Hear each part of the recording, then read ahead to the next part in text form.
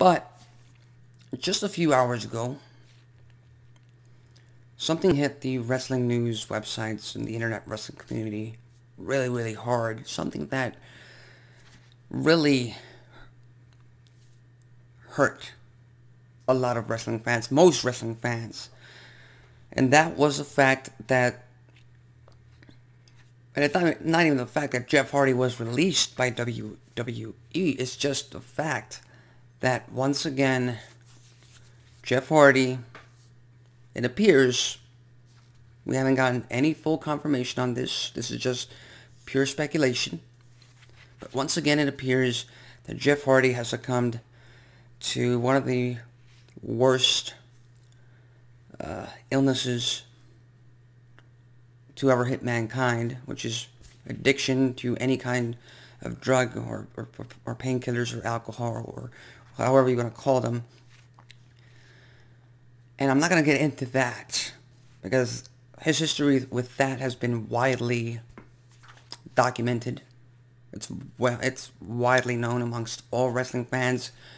The trouble that Jeff Hardy has had, I believe, for over 2 decades at this point.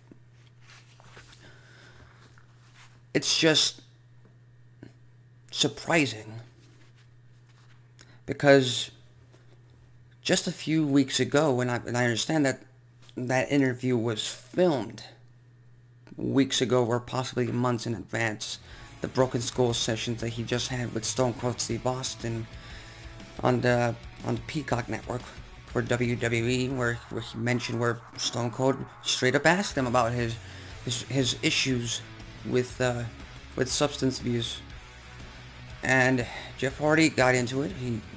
He mentioned that he had been fighting it for a while, that he had been clean for quite some time right now. So again, I'm just stating what he said, and I'm just speculating on the fact that nothing's been confirmed. There's no confirmation of substance abuse on the part of Jeff Hardy. It's just what everyone assumes. So that's surprising in its own right. And then we've been seeing Jeff Hardy on SmackDown. He's been having quite some entertaining segments. He's been getting a great reception from the crowd. And if you ask me, prior to all this, I would have pretty much penciled in Jeff Hardy to challenge Roman Reigns for the Universal Championship sometime between now and WrestleMania. I would have penciled that in, no doubt. As a matter of fact, I was looking forward to it. I don't think Jeff Hardy has another world title run in his career. I don't think he would have been able to beat Roman Reigns for the title, or they would have booked that. But in the land of SmackDown, there are very few real contenders for the main event. And Jeff Hardy was one of them. And now, because Jeff Hardy has been released because of his alleged substance abuse, there's an empty spot on SmackDown. Now, we all know that at day one, Roman Reigns versus Brock Lesnar for the Universal Championship once again. But after that, who's going to challenge Reigns for the title?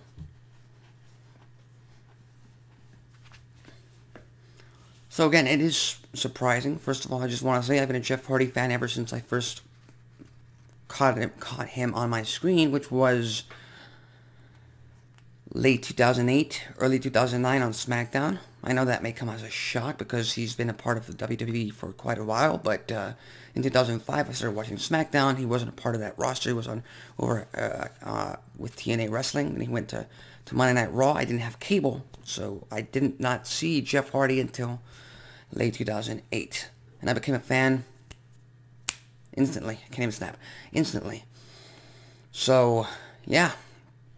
I popped for Jeff Hardy when they brought his traditional main event theme song. No More Words, I believe it's called. I popped for that.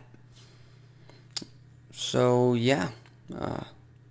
It sucks. And it's unfortunate because, again, WWE programming, at the end of the day, this is a wrestling talk show, so I have to put emphasis on the fact of who's going to challenge for the Universal title and Jeff Hardy's the main contender, whatever, blah, blah, blah. I have to put an emphasis on that. But at the end of the day, I've said this multiple times on this show. This show is about wrestling. It's about entertainment.